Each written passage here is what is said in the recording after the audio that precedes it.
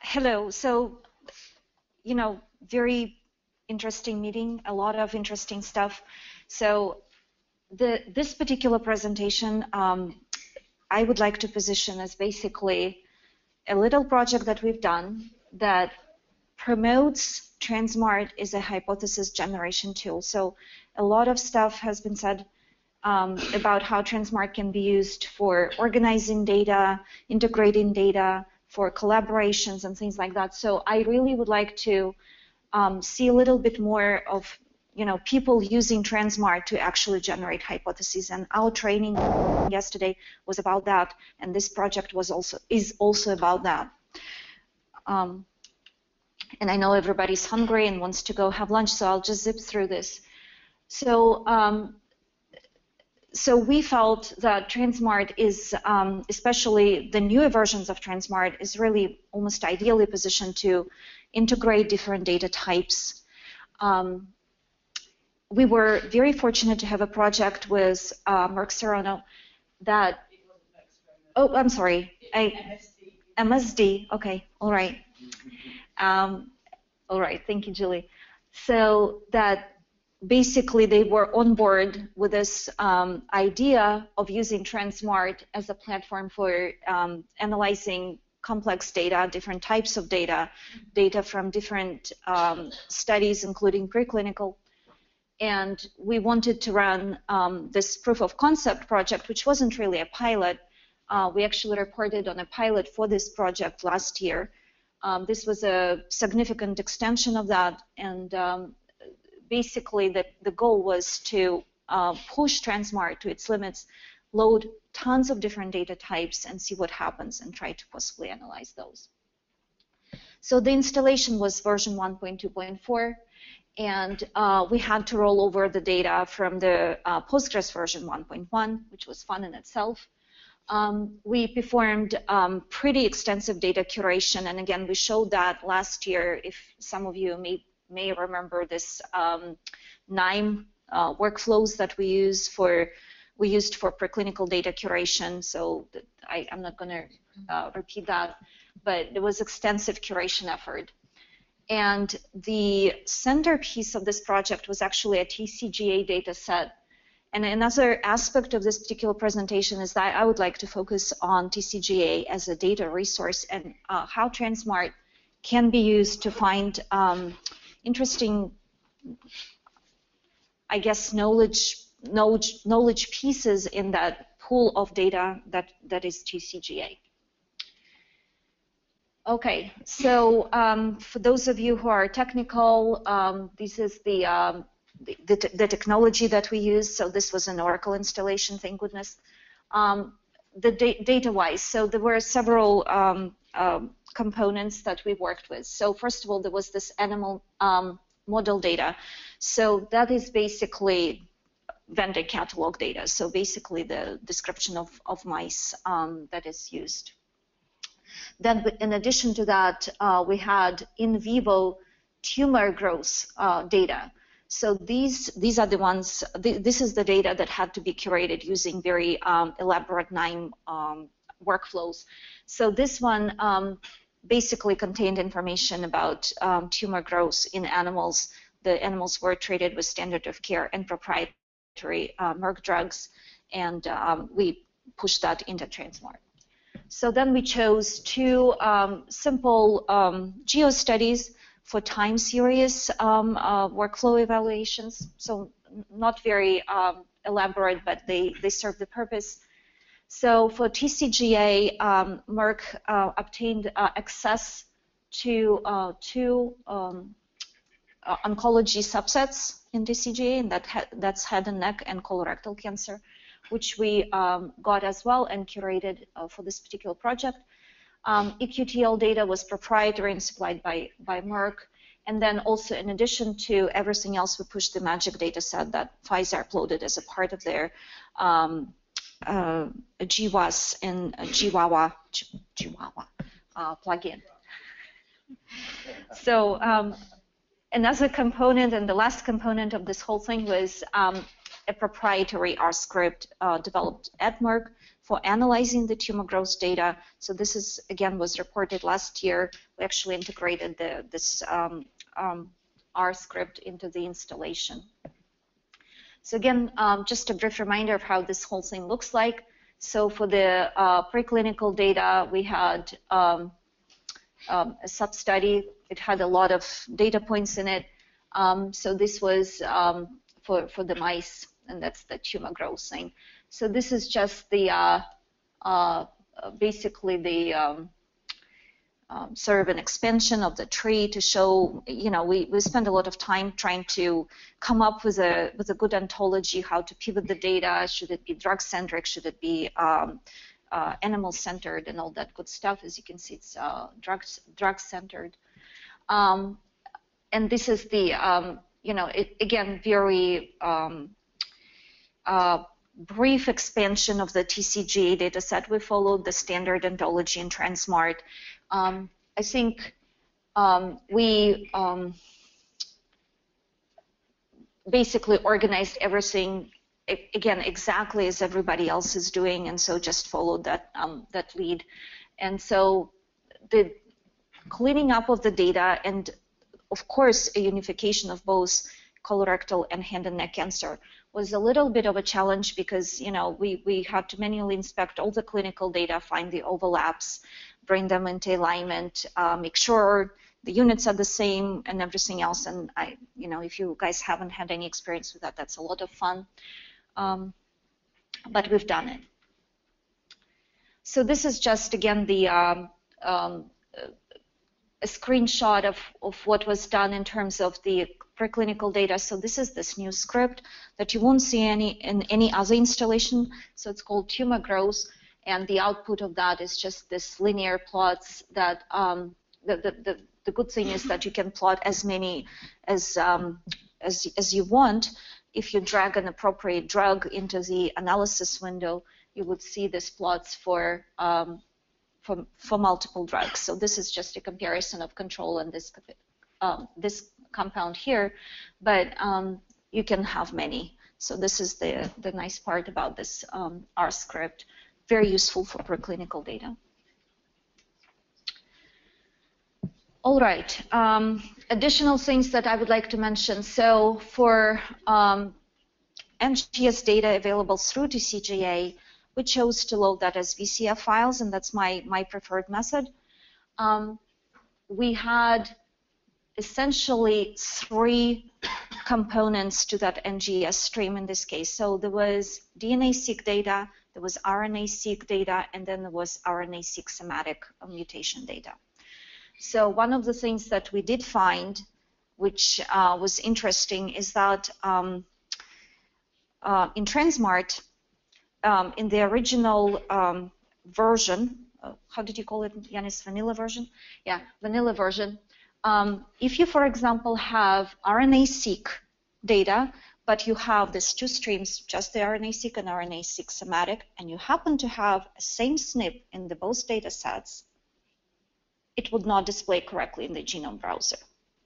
So I just wanted to make sure that everybody who deals with those things knows that and pays attention to that. It took us a long time to figure out what was wrong, but eventually it turned out that you actually need to specify the study, or rather the assay type, to correctly get that displayed. So for some reason, that is not the part of the default category CD.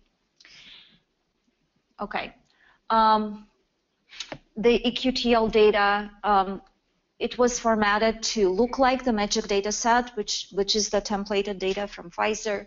And again, there's nothing particularly challenging. You just have to, again, pay attention to your data and understand what data label means what, and just simply format the EQTL data to look like the MAGIC set, to be able to use the loader that is provided.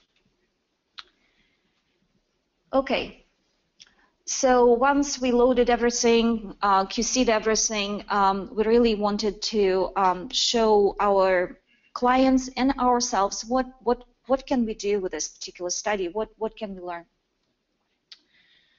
So we looked at a lot of things, and that's the beauty of Transmart. It really allows you to investigate the data very, very fast. And we decided to focus on head and neck cancer, one of the reasons being that that's a fairly, well, compared to colorectal cancer, it's significantly less explored and oncology situation. And so we looked at several parameters that were available in the study from TCGA. So the HPV status of the tumor, we looked at the expression of EGFR in that cancer, the disease progression parameters, drug response, lymphocytic infiltration, and we also investigated a number of literature gene signatures. So we ultimately decided not to go with the drug response data. It would have been very interesting, but this is another aspect of TCGA. The information that is available on drug response is very, very limited. It's very scattered, and one of the good things about Transmart is that it allows you to identify those holes very, very quickly. So if you were to load all of the TCGA, you would have seen that the overlap by drug between these data sets is pretty minimal. So to me, this is a good thing about this platform. It allows you to see where the holes in the data are. And basically, if you're planning anything new, you should definitely be inspecting your data sets with something like Transmart. I think Spotify integration will help you even more by looking at all those histograms and pie charts. The gene signatures that we looked at were specifically focusing on investigating or asking a question about the role of immune system in cancer. We wanted to look at the T cell function. So what I've done is I went to A, literature, just general PubMed, B, my SIGDB database, and just searched for anything that was available that would maybe allow researchers to ask about the role of T cells in head and neck cancer. So I had probably about 5 gene signatures that I wanted to look at, and also generated a number of gene signatures directly from the data, for example, using EGFR status as a distinguishing parameter. And what we found is that, well, what I wanted to focus on at the end was the HPV signature. So the situation with head and neck cancer in TCGA is such that the explicit flag for HPV signature is only available for 80 samples out of about 500 in TCGA. So what we've done is we created a comparison for this 80 samples with regards to HPV status, and we generated a gene signature out of that that presumably distinguishes people with HPV positive head and neck cancer from people with HPV negative head and neck cancer. Probably you all heard about this, that HPV has been implicated as one of the contributing factors to the aggressive phenotypes in this cancer. So it was kind of interesting to look at that. So we then took the remaining approximately 420 samples and asked the question, so can we find that HPV signature in those samples? So again, no explicit flag for that in TCGA.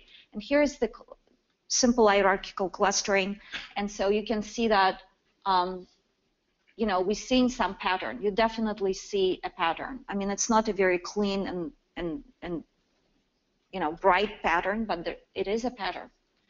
So that finding is also confirmed by quite a bit of publications. There was recently a paper published on where people actually have done metagenomic analysis, and they did confirm that upwards 70% of head and neck cancers do have HPV signature present in it. So we observed the same thing. So, and it took me less than a day to find that, while if people who are bioinformaticians would know that doing metagenomic analysis is a pretty serious investigation that you need significant resources for.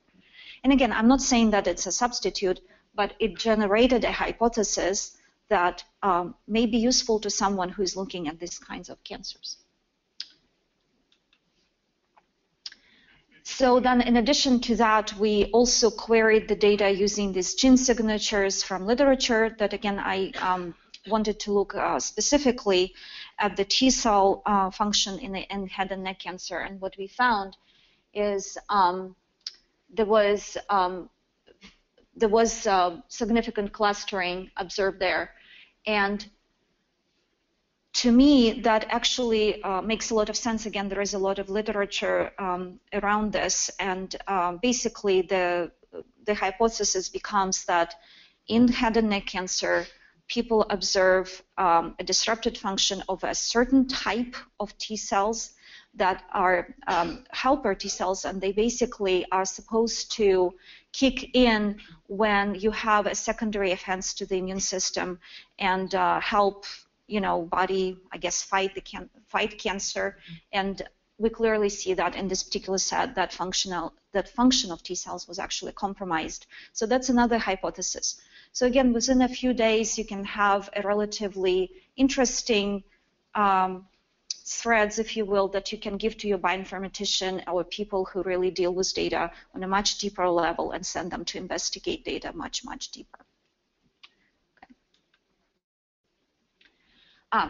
And the fun part was that from that HPV signature, what we've actually done, we also investigated the mutation status of the genes that were upregulated in the HPV positive cancers.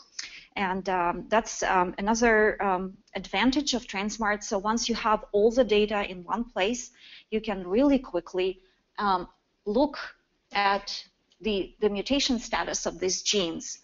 And we have narrowed down the list that I had for that signature to a fairly short list.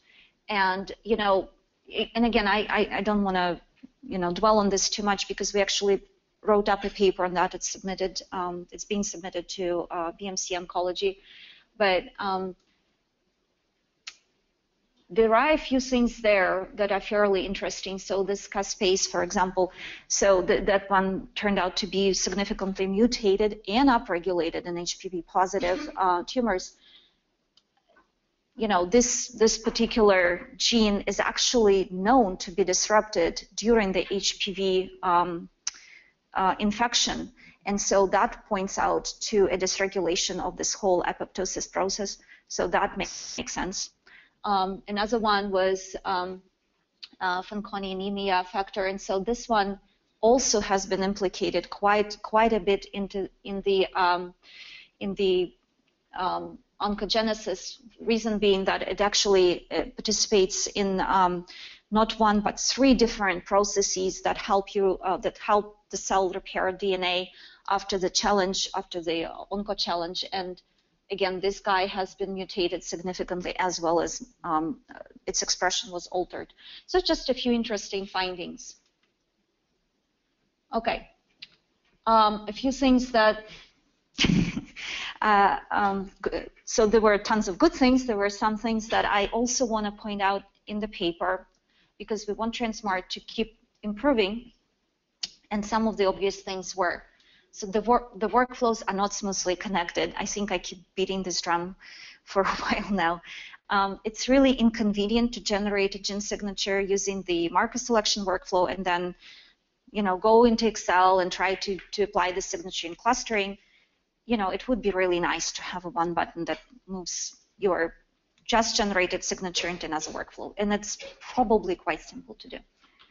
So some of the workflows that we're using are fairly limited, and if you talk to bioinformaticians, they would all tell you, why are you limiting yourself to top 200 or to top 50 genes? You're supposed to find all the genes that are disrupted, and I agree right now that that's a limitation of the workflow. It makes it simple, but it also makes it kind of limited. And finally, the genome browser and querying the genomic data. So that one is also a little bit limiting because one of the questions that everybody would ask next is like, okay, you found this mutations in these interesting genes. In how many people do you have this mutation? And right now, the only way to answer this is to basically take the data out and do the analysis elsewhere. it would be really nice to have this information straight there in Transmart. Tell me if I'm wrong. So, you know, these are again, the very simple steps that I think will help Transmart usage. It will draw people to this platform. It will show them that it has value and simplify this hypothesis generation workflows. And again, improve workflows in terms of allowing a little bit more flexibility to draw people who are, you know, who know what they're doing basically with their workflows. Improve workflow crosstalk, and also identify gaps in data sets and fill them. So this is, to me, the biggest thing. It's nothing less frustrating than to go into your analysis and say, oh, I have this great idea now. Let me find a data set, also maybe on head and neck cancer, and you find it, and it has no data there that you can, you know, apply your gene signature to, just because people in that particular data set happen to measure something completely different. So to me, these are the three things that I would definitely like to see in the next reincarnation of Transmart. So that's about it. I would like to acknowledge the efforts of MSD team who provided the data and obviously the support for the project. I would like to thank Rancher Biosciences staff that helped me while working on this project, and of course Julie for making this all possible and dedicating time for me to actually work on the project and write the paper. So thank you.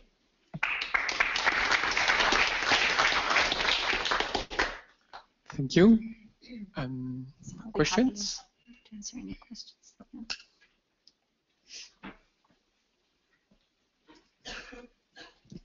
You have mentioned that R plugin in the beginning of your. I was wondering, is it available for on the Transmart Foundation? So I think Julie's working on that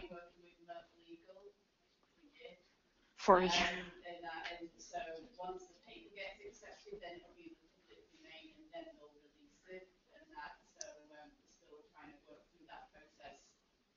Okay, and then it will just become the part of the whatever next. We'll put it in GitHub, and then I guess the foundation people during the next scheduled release, we're going to have that. Well, okay. Do you plan to document it as has been suggested? It's documented, yeah. Thank you. Yeah. It's a nice presentation. Thank you. Keith has a question. Yeah, I'd just like to point out something. What's interesting, the things that you suggest as, you know, things to improve in Transmart, actually exactly the topics that we're working on for Transmart 1.3. I mean, isn't that great? We're working on the workflows, thank you, right, to make that better. And the other project. So I'm happy I correctly identified the needs. Unfortunately, yeah, you're right on spot. I think for the genetics, unfortunately, it's only SNP data.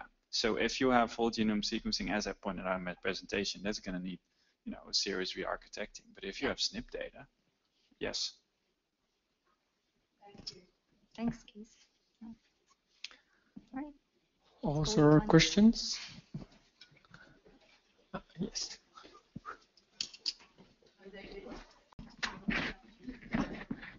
I have a question. Actually, one comment and one question. Part of the 1.3 features, part of the making workflows, sort of working together and stuff. We're working. I mean, we're working with Kate's team, so you know, I think great minds think alike, I suppose. I think everybody wants that, and it's going to really help to actually use the data that you know, worked so hard to get into Transmart. Exactly, yeah, and streamline the workflows in a way that you don't have to reload every time when you run one workflow, right? So the ideal situation is you load the data and you can run different analysis on it, and that way it's really streamlines, it's really fast. But my question is actually on one of these 3 bullet points that you're asking, identifying data gap or. Yeah. So how is that gonna be solved by Transmart? Because I think there's a little bit of an intrinsic issue with different data sets. I don't know why it's, yeah. So I guess maybe it will not be solved by Transmart per se, but it should be solved by us collectively as users. You know, it's and again, I don't know. I mean, we can request things from people, right? We can. It's more of a, I guess, I don't know, philosophical thing to me, but it is important. And I like to use Transmart to identify the data gaps and make people aware of those gaps and eventually fill them up. Right? Oh, so I see. That's all I'm asking. I'm not asking our community to start doing experiments to fill in the gaps. So that's definitely not what I. Another question is that do you see sometimes the gap is artificial? The data is actually there, but just the way it's not because the data sets are not normalized, the vocabularies are not normalized. That could be also an issue. I'm. Yeah, I guess we see this sometimes, like even in this in the TCGA data set, these two different cancers had same data, which was related to lymphocytic infiltration, but it was called differently. Yeah, exactly. So, and unless you have a person who understands, you know, who is a subject matter expert, you would not even know that it is. And so if you like to use NLP tools for data mining, you would not even see that there is this two things there that are actually the same thing. Yeah, so that's exactly actually my point of actually data curator. They not only have to be a data scientist or data scientist who's really good at manipulating data, but also actually have to consult a subject specialist. And actually often that step is minimized as much as possible because I understand that it's very time consuming, but it's actually very critical. So. It is, yeah. And so I think eventually this artificial data gap can be solved by requiring people who submit data to the same TCGA to follow the standards. I'm not saying that we should do this right now, but it's eventually, again, as people use the platform and understand all of those things, hopefully that would drive other resources as well to adopt the correct standards, and then we'll have some fun things to do.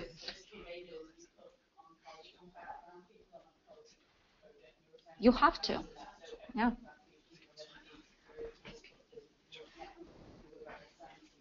Yeah.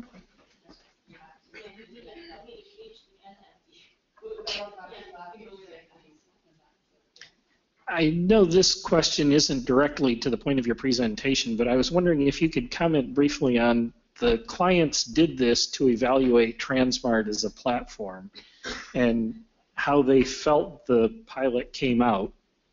How did they feel pilot came out? I think they were happy with it, and then they had some reorganization, let's say. That happens. Yeah. So the people who were in charge of it at the time and no longer in charge of it. Yeah. I think when we started this project, again, we started in 2014 with a pilot.